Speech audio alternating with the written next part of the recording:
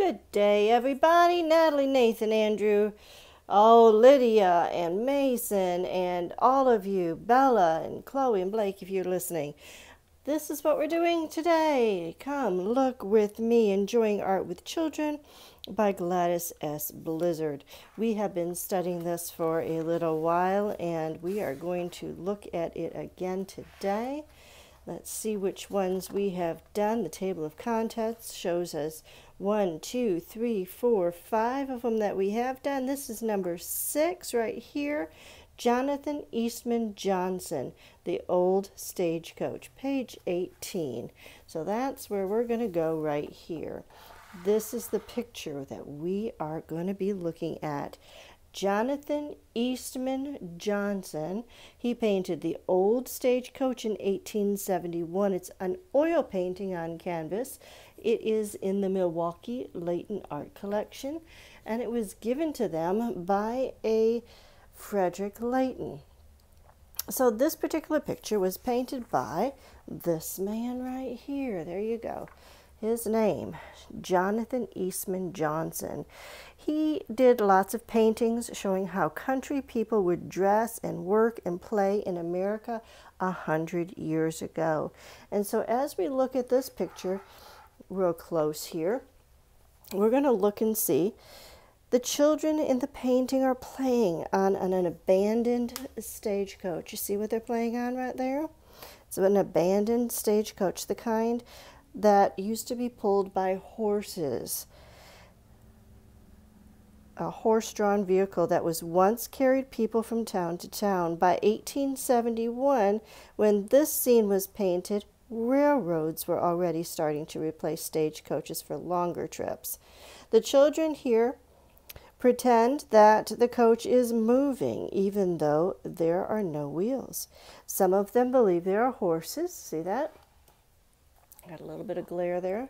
Some of them believe that they are horses right there. And some of them are passengers. See them sitting inside there. And then we have some stagecoach drivers up there. I think these folks here are passengers right there. And there's some books on the ground down here. And so it's making us think that it's a warm afternoon. And that gives us some clues that children may have stopped at the stagecoach on their way home from school.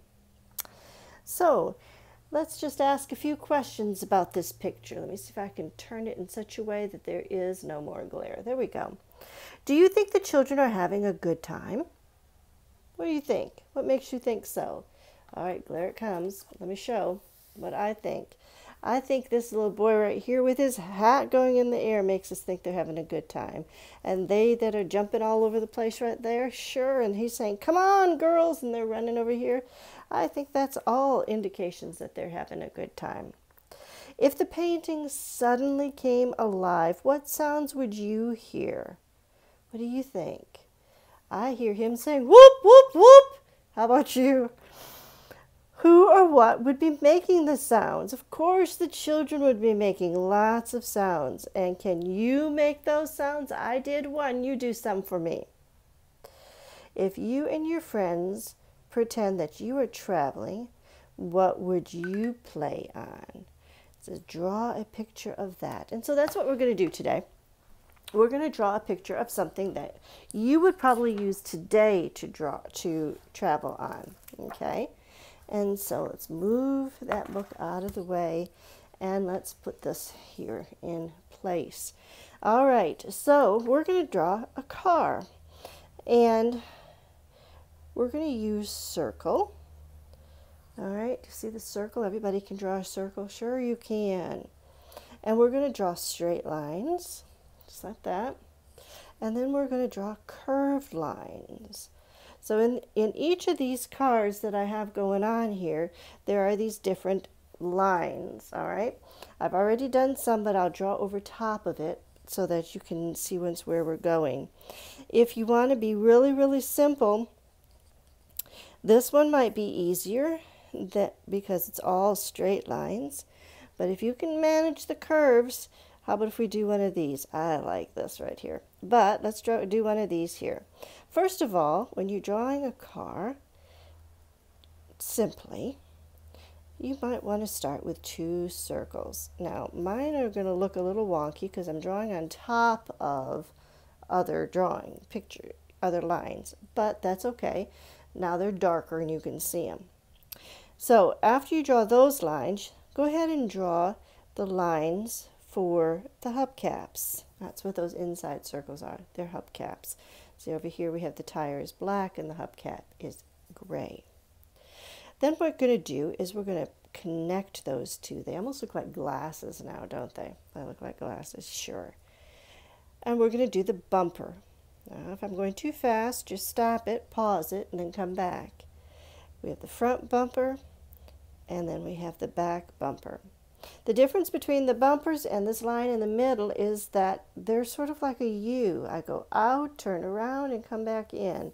Same with the back. Out, turn around, and come back in. And so they have some space in the middle, which gives it the idea of a bumper.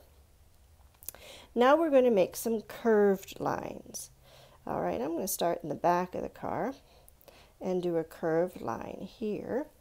My curved line starts right about this middle of the tire, but I gave it a little bit of space up there. Pretty much the same space as is here. I'm going to do another one. Pretty much the same thing. From the top down to here. We're going to do those same curved lines up above it, and now but we're going to stop at where we started before. So now we have the back of the car, the front of the car, and we have the top where the passengers and drivers are going to sit. We need windows, yes we do. So we're going to do a window here, and notice I did a curved line that follows the same roof of the back, and then we did a 90-degree angle, or 2 straight lines right there. So let's do 2 straight lines and go in the opposite direction, and then another curved line. We're going to finish up by doing a door handle and another oval over here for a light. So that's our car right there, and that's how we would travel today. I really like the bug right here, the Volkswagen Bug. I'm going to just draw one real fast for you over here. A circle and another circle, and connect the lines. Do the hubcaps, which are 2 more circles inside. Go ahead and do the back bumper and the front bumper, just like that. We're going to do the front, which is actually the trunk of a VW. And then we're going to go around and come all the way down. All right, the difference between that one and this one is it comes all the way down instead of having a trunk. And the VWs have their engines in the back, if you didn't know that. So now we're going to do 2 windows, the driver and the back seat, just like that.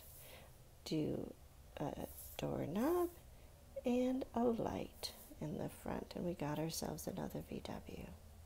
I hope you enjoyed that. Let me see what you've done. All right, take care. See you next time.